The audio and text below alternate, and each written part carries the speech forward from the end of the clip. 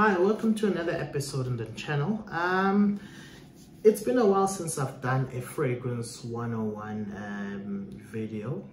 So I decided, you know what, why not? There's a couple of questions that I keep getting in the comments and from friends, family, and people asking me for advice here and there. And I thought, you know what, this would be the kind of video that I'd like to put out there in terms of how to find your signature scent. So a signature scent is essentially that smell or that scent that you will be known by. Whenever people smell it, they say this smells like so and so. Essentially, that is what a signature scent is.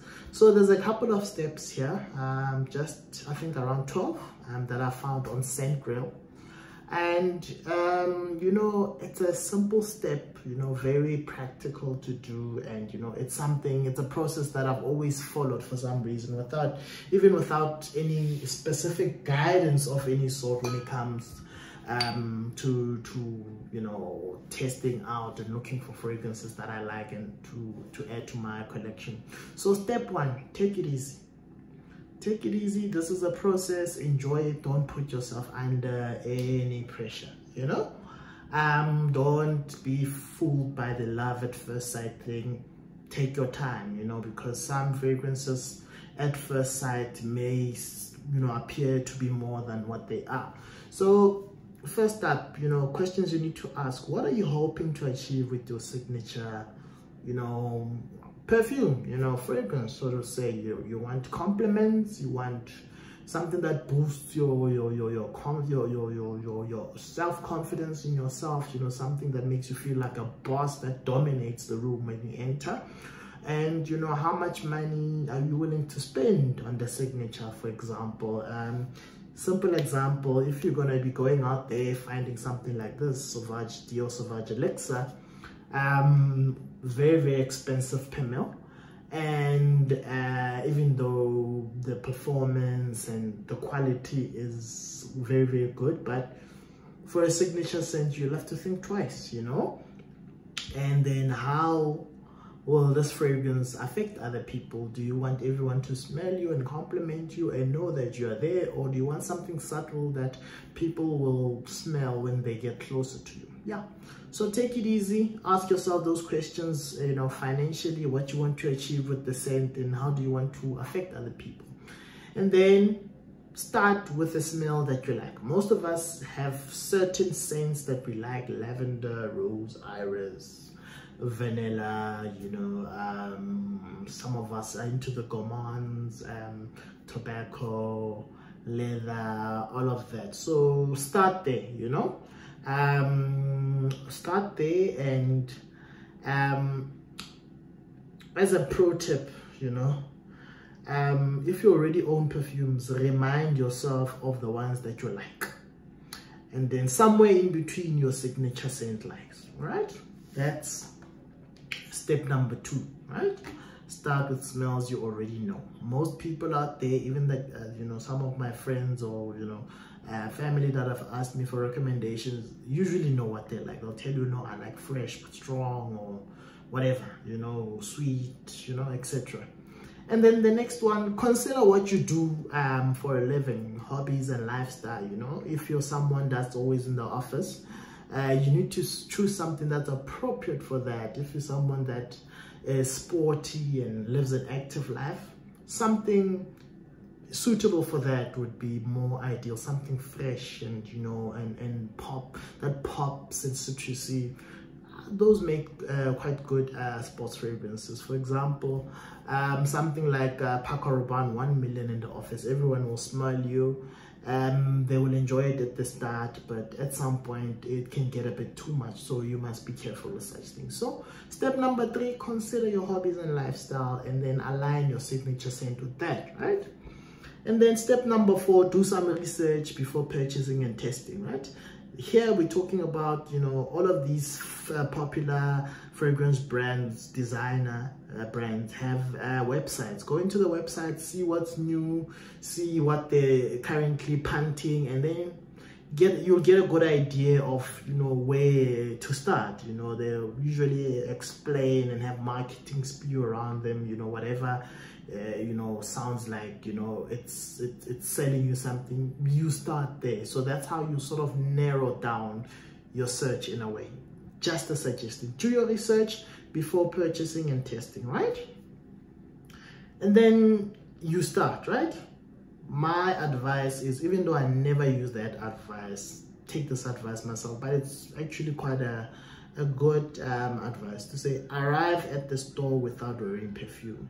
One thing that I do usually when I go out and I test, I'm trying to pick up new things, is that I would wake up maybe with not that in mind, to say I'm going to test, so let me not put anything on myself, but rather go there and, you know, test something. So also avoid wearing clothes, maybe a jacket that you wore the previous day with your previous fragrance. So go in there clean, fragrance free, maybe just your underarm roll on, and that's it, you know. Then test away.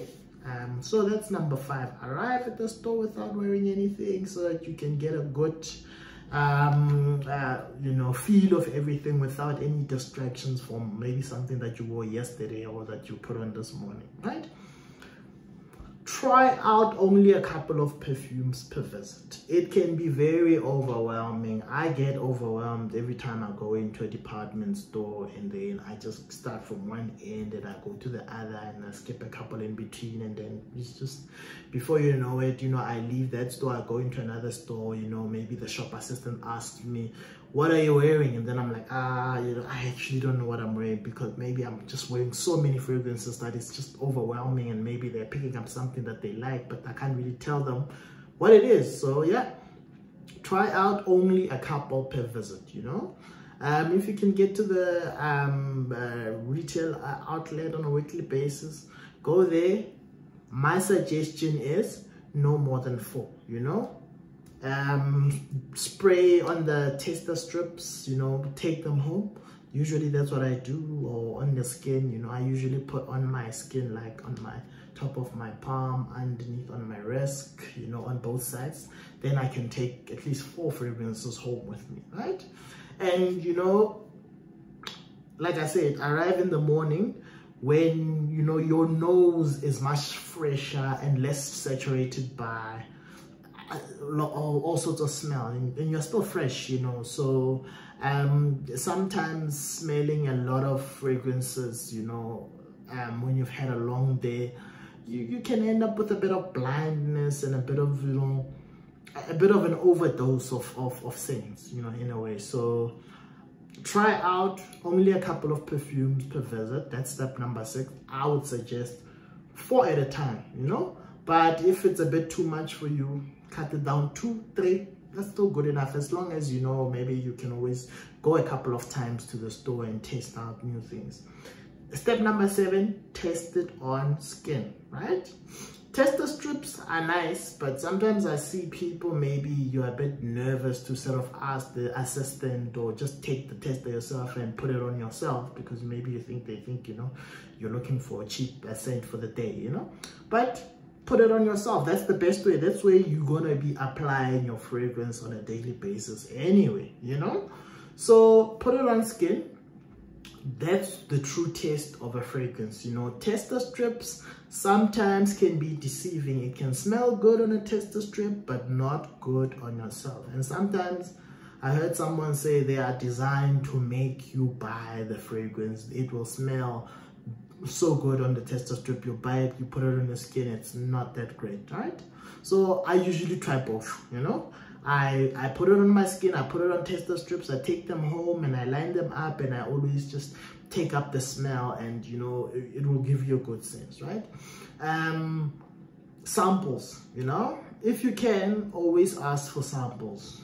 I know lots of times, you know, we don't even know, because the samples are not on display, you don't even know whether the samples are available. But every now and then, maybe when you buy, you'll get a sample, but sometimes you must just be brave enough and ask for samples, and that's it.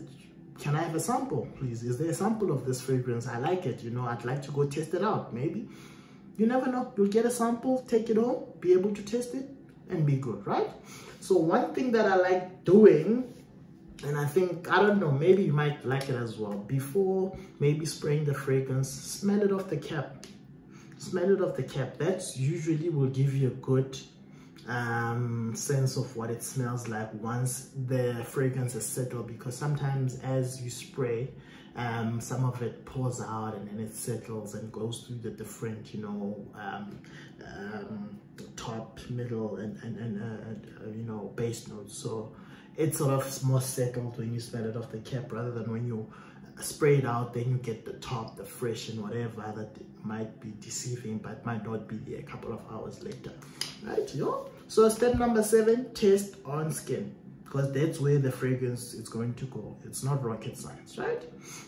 And then step number 8, skip the coffee beans. There's always this thing, I also used to be into it with this, you know, there's always a coffee bean, a jar of coffee bean there to help you, you know, to sort of clear the previous scent. And then, you know, sometimes if you've you know, been smelling so many fragrances, there comes a point where those coffee beans are pretty much ineffective. So skip the coffee beans, you know, like I say, just pick your scents, put it on tester strips, move away, right? Moving away means you want to get to the dry down. So that's step number 9.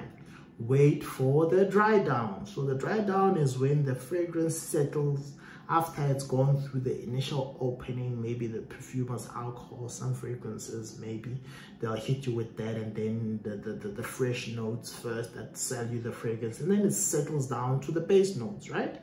So wait for that dry down, you know, because some fragrances, they smell good at the top when you open and then end up down, while some may turn out to be very strange on your skin once they dry down. So wait for the dry down, don't be quick. That's why this is a process where you're not running in there to leave with something. It's a testing out. You are on a journey to find your signature scent, right? Right, that's step number 9, wait for the dry down. Step number 10, pretty logical, temperature affects perfume performance. So if you're into fresh fragrances in the hot summer months, you're good to go, you know.